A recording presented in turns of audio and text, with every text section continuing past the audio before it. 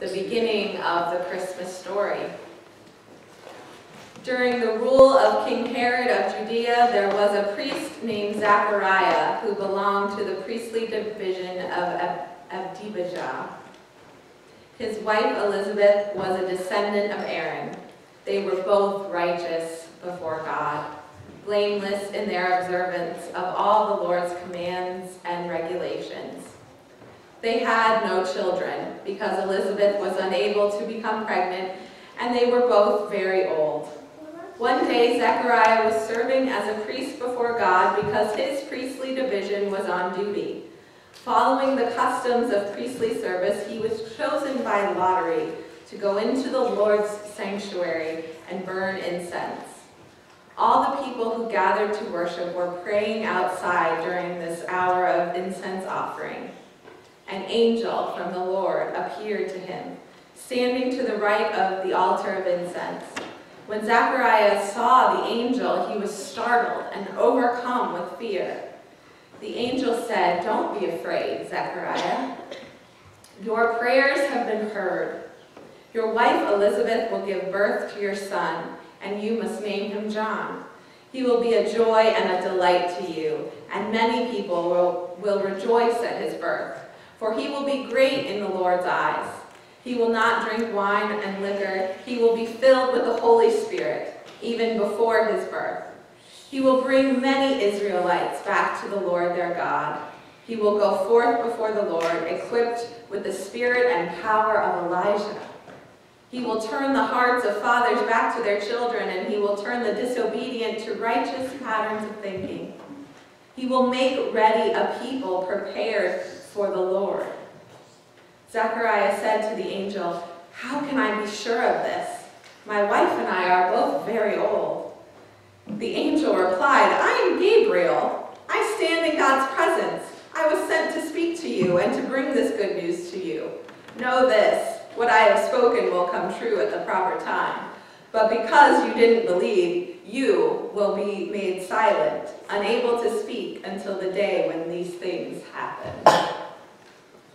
For the word of God in Scripture, for the word of God among us, and for the word of God within us, we say, thanks be to God.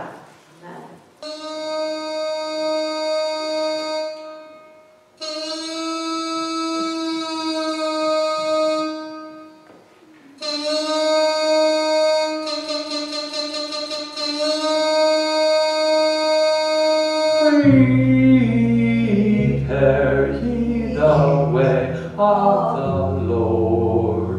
Prepare ye the way of the Lord. Prepare ye the way of the Lord. Prepare ye the way of the Lord.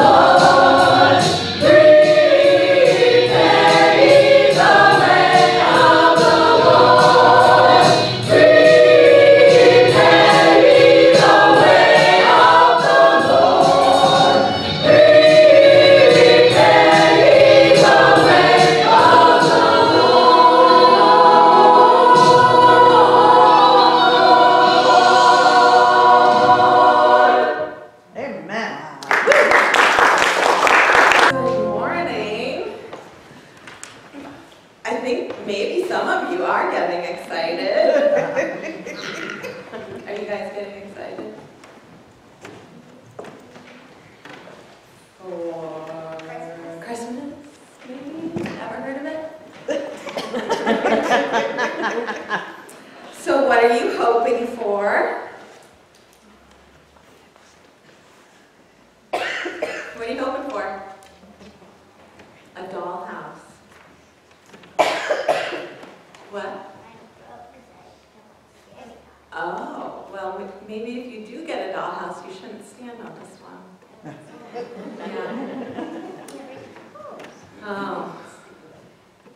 Anybody over here? What are you hoping for? More shaving cream.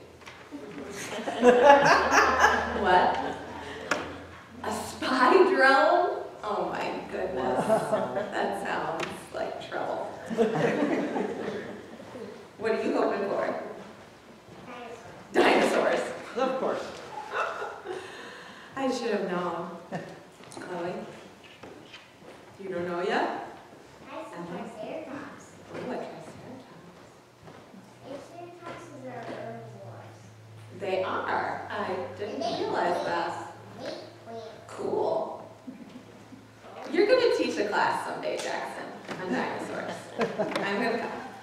Let's set it up. A prehistoric one? Yeah. What are you hoping for, Teddy? Is it phone? Your phone. This is, you guys, this is your chance. Like, everyone's listening here. Oh, but you don't want to sound greedy.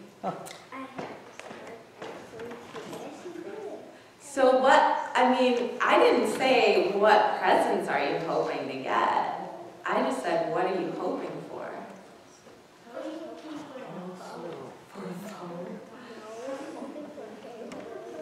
Oh, a Harry Potter Lego set. That sounds great.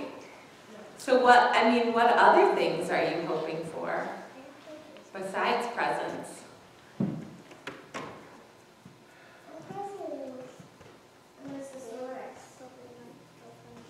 Anything else? An elf. My elf on the shelf is already have The Christmas decorations sound great. What about snow? Are you hoping for snow? No. Just Just the grass, not on the road.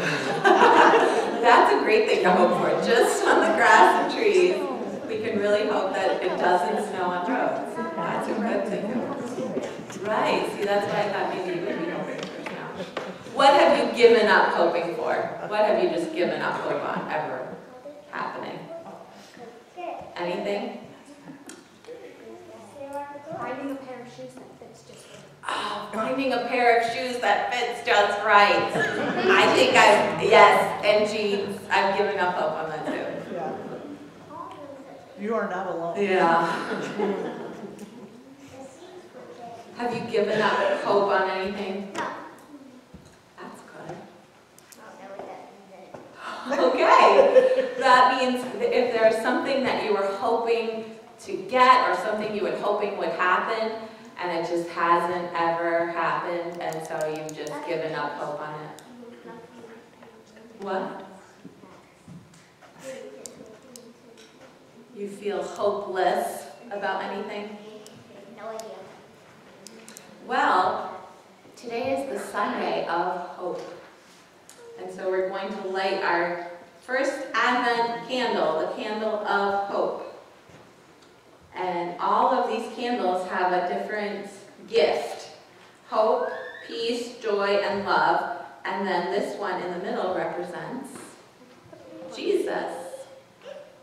And we light that on Christmas Eve to remember how Jesus came to the world for us. And so these are all gifts that we get from Jesus being here, being one of us. So the first gift we get is hope. And the story we read was about a couple who were probably your grandparents' age, but they never had any kids.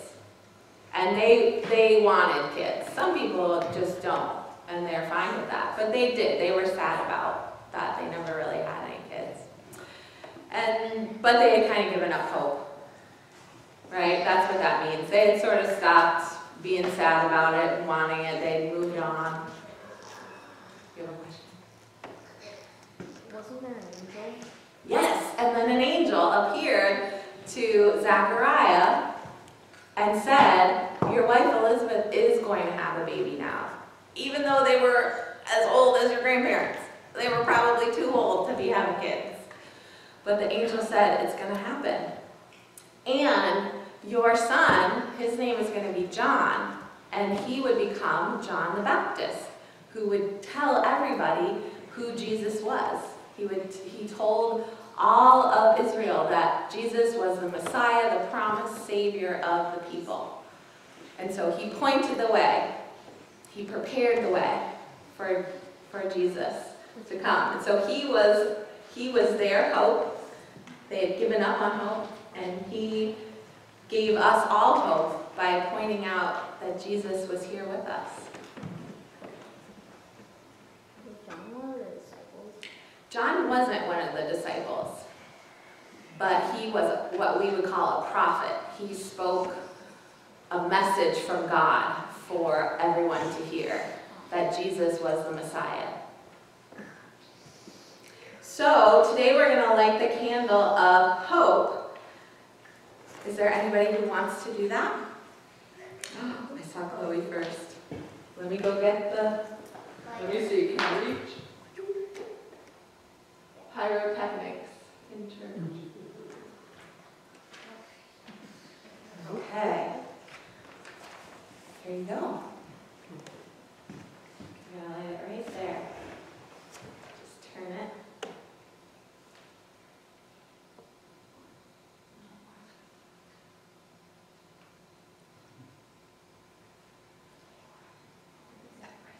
There you go. Push that down. Now can you turn around and say to everyone? Uh-oh. Can you turn around and say to everyone the gift of hope? Now you all are going to respond by saying hope, hope, hope. Ready? Hope, hope, hope. So we have received the gift of hope and we're opening it to receive it. Open it, open. And we light a candle to represent each of these things, to remember that the light that shines in us can be the hope for the world. So we have these awesome calendars for everybody on the table over there by the little tree that give us things to do every day that will bring some hope to other people. And I don't know about you, but when I do something nice for other people, that gives me a warm, fuzzy feeling as well. Like yesterday, I went to Aldi and I just left my cart. Right? A whole 25 cents, I just gave it to somebody. Felt good. Felt warm and fuzzy. Yeah. So it's a nice thing to do. All those little things are on here. So take a calendar, they're right over there. And every day you cross off what you do until you get to Christmas. So it helps you count down the days, if you don't already have a way that you're counting down. Yeah, I like the chocolate ones. Well, put this right next to the chocolate one and look at it when you eat your chocolate and think, how can I give somebody else some hope today? Today says, let someone in front of you in line. Okay, do it. So try that at coffee hour before you rush and grab a donut. Let somebody else in front of you. Now, I'll tell you, I'm really excited and hopeful for something happening, if you could go to the next slide, in just a couple weeks. Do you guys know about this? Baby shark. Baby Shark Christmas pageant! Do it, let's hear it. You guys are going to do it. You're going to do our Christmas pageant to the Baby Shark song. So you're going to practice it today, and I hope that you are as excited about it as I am after you practice it, because I'm really excited about it. I think it's pretty great. Might because I wrote it, but I have hope that you will think it's great too. So we're going to pray that the light of hope keeps shining from us as we do good things for others this season, as we hope for our favorite presents under the tree on Christmas. So let's pray before you go practice. God, we thank you for the gift of Jesus who brings us so much hope to our lives. We pray that we can shine the light of hope that Jesus gives us, that we can give hope to other people by small things we do for them. So help us not to give up hope and to trust you and to remember the hope that Jesus is bringing us this month. We pray your blessing on these children, that you would keep them safe and bring them back next week to keep learning about you. And all of God's children said, amen. My name is Nancy, and I'm the staff musician here. What that means is that I get paid in part for the professional services that I offer as a musician. I'm not just somebody who likes to sing. I have a degree in music and a lifetime of professional experience. That's how I came here. I didn't come here seeking a church home. I came to fill a job opening for someone to play the hymns. That was about 20 years ago.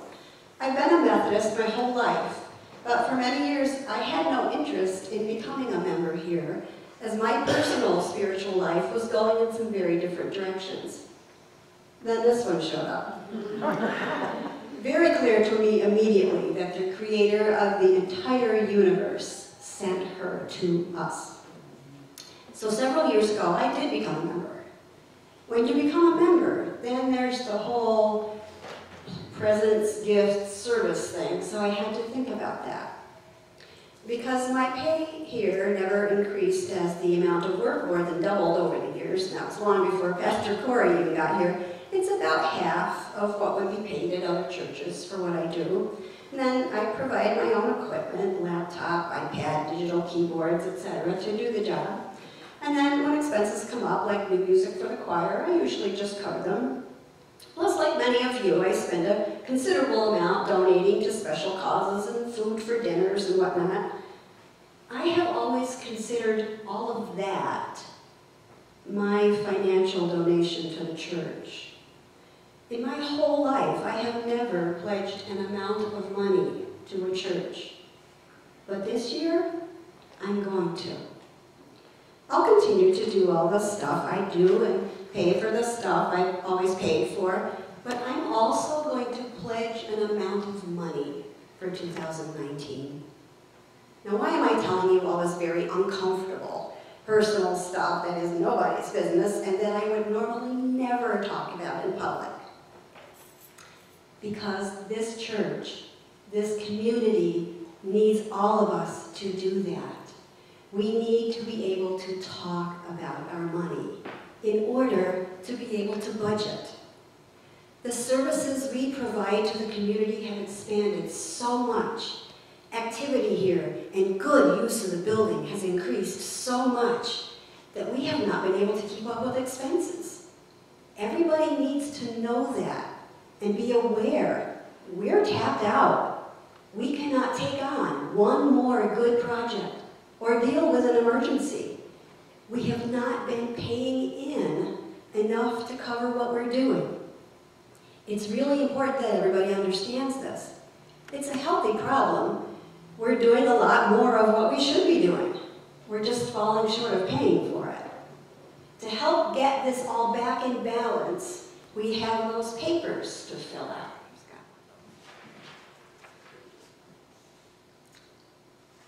And filling out these papers will help the people in charge of creating the budget for 2019 have an idea of what they're going to have to work with. We haven't done that in the past. Maybe you can't give any more than you have been giving, but maybe if you give it some prayerful thought, maybe you can. But either way, we all need to write down what we plan to give and let people know, so we will know whether or not we have to cut back on some of what we've been doing, or can we in fact continue this amount of service and pay our bills. Together, we've got to put our money where our mouth is, put our money where our hearts are, and be willing to communicate about it. So this paper, if you haven't done this already, please put this someplace where you're going to run into it when you get home. Make this a priority. Make this a great thing you're going to do for yourself, your church, your community, and your relationship with Spirit in 2019. Thanks. I'd ask you now to please pray for me as I pray for you. Let us pray.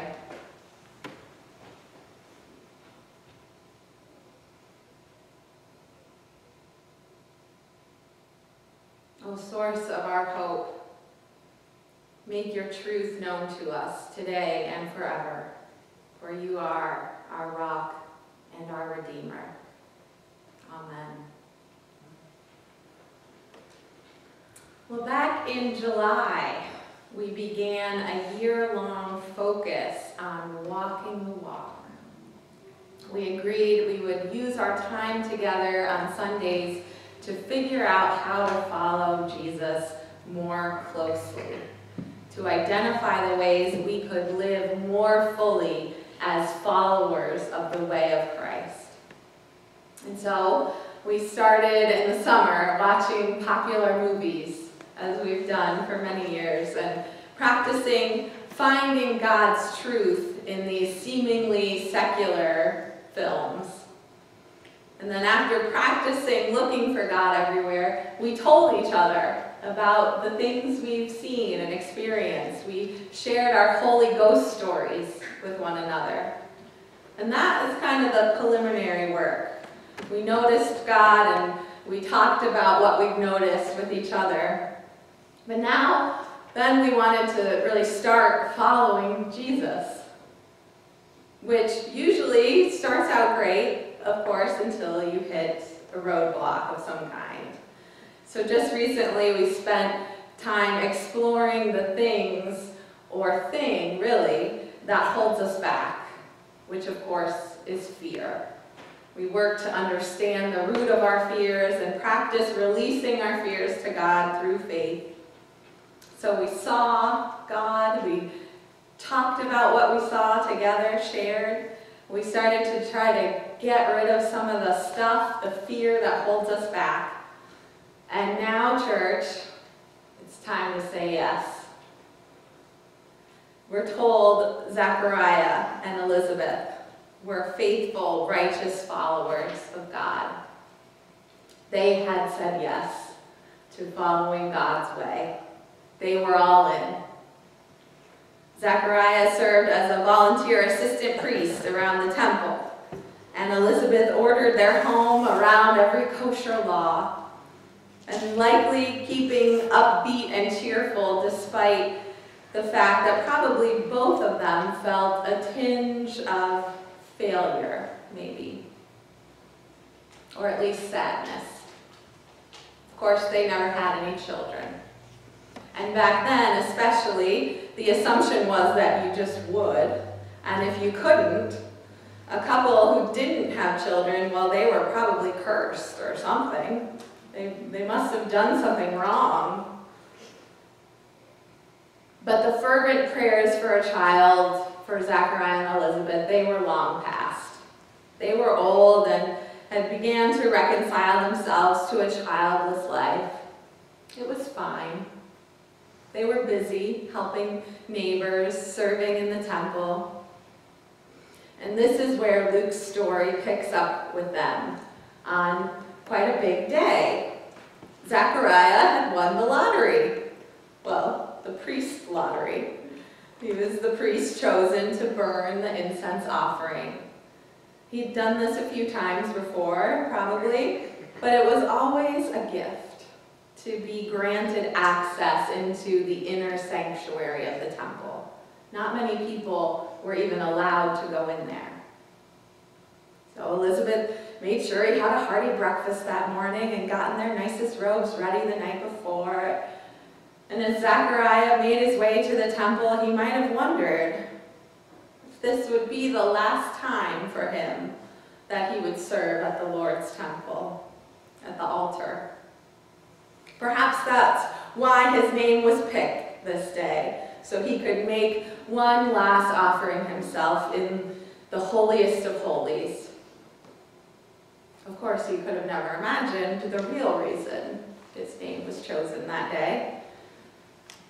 When he entered the inner sanctuary of the temple, there was an angel there waiting for him. I would think he probably thought, well, this is it. God's coming, taking me home. But instead, the angel gave him some of the most surprising and wonderful news he had ever heard. Elizabeth was going to have a baby. after all these years. The angel went on with all these instructions that they were to name him John, and he was going to be a righteous man who would lead his people back to God. But that wasn't it. Not only was Zechariah finally going to be a father, his son was going to be the herald of the Messiah, God's long-promised Savior of the people was coming to end their oppression.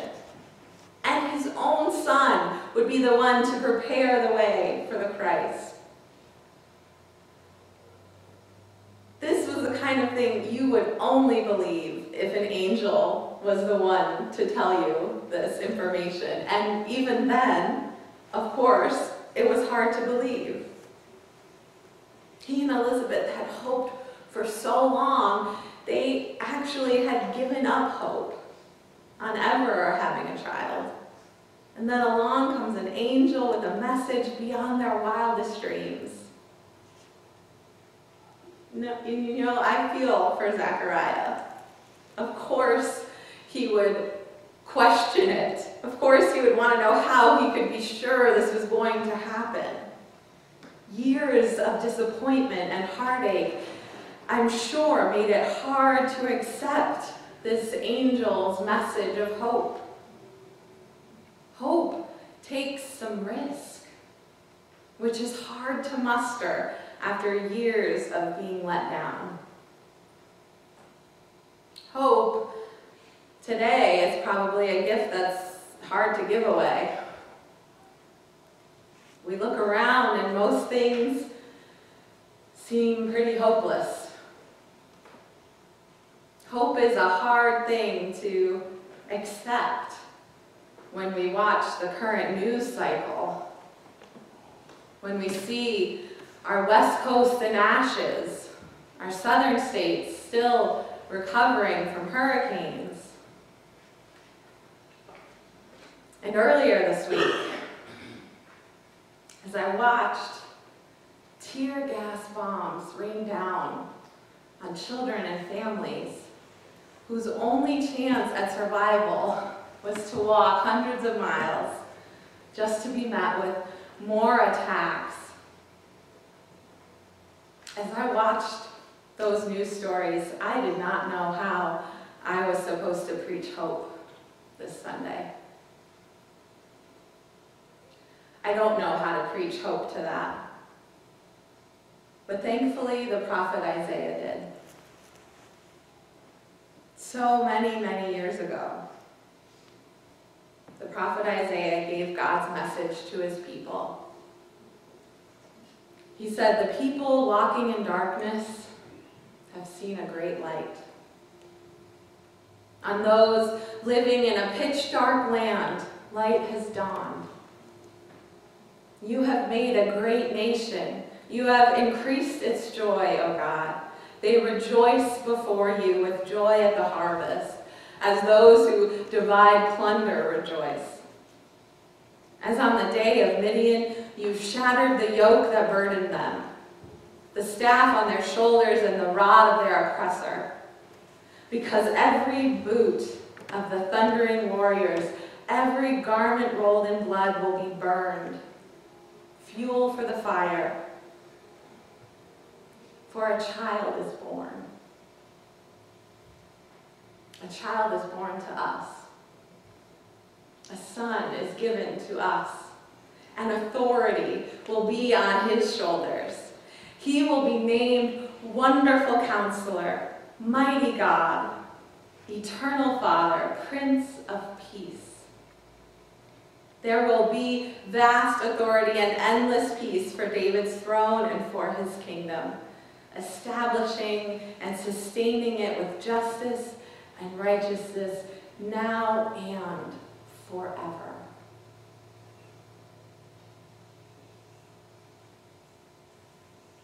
For eons, people have walked through dark times. For centuries, our hope has been challenged. But it was right into our darkness that God came to be with us. The very fact that God would deem us worthy enough to leave heaven, inhabit one of our forms, just to bring us the gift of hope and peace and joy and love, the gift of redemption. Well, that just astounds me. Even in all our broken awfulness, God still thinks we're worth saving. God isn't ashamed of us. God's not even ashamed to be one of us. Christ willingly becomes one of us to show us the way out of our mess. To show us there is still hope. And that is what gives me hope. A glimmer of hope. And church, I'll tell you, if there's one thing I know, a glimmer is all we need, truly. We only need a glimpse of that Christ child to remember that not all hope is lost. We may have given up hope on some things, but Advent is a season meant to remind us that God has never given up hope on us. God has never given up hope and will never give up hope on us. God believes we are savable and sent Christ to do just that. The gift of Jesus that we receive, that gift is a vote of confidence in our world. It's a gift of hope for all of us. So the question is, are we ready to accept it? Can we say yes to hope today, in spite of it all? Are we willing to risk hoping, remembering that Christ risked it all? When I feel at times hopeless, I'm reminded that we can cling to God's hope for the world. When our hope is tapped out, we can remember that God still has hope for us. We can cling to that hope.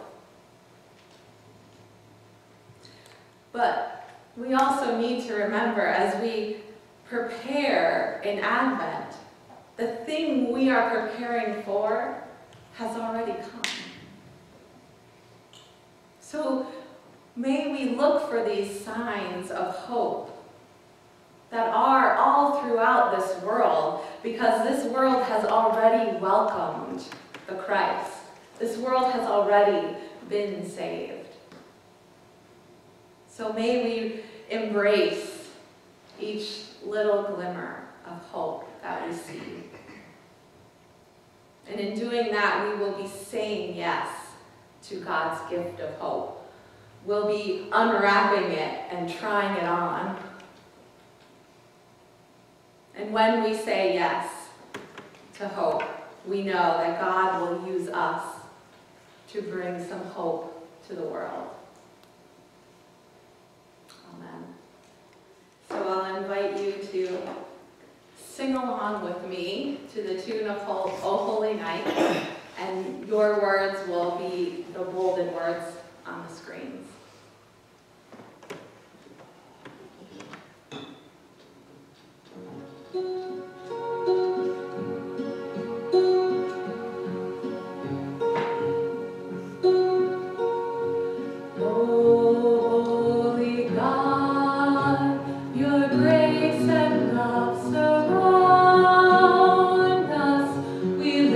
Our hearts to give you our praise.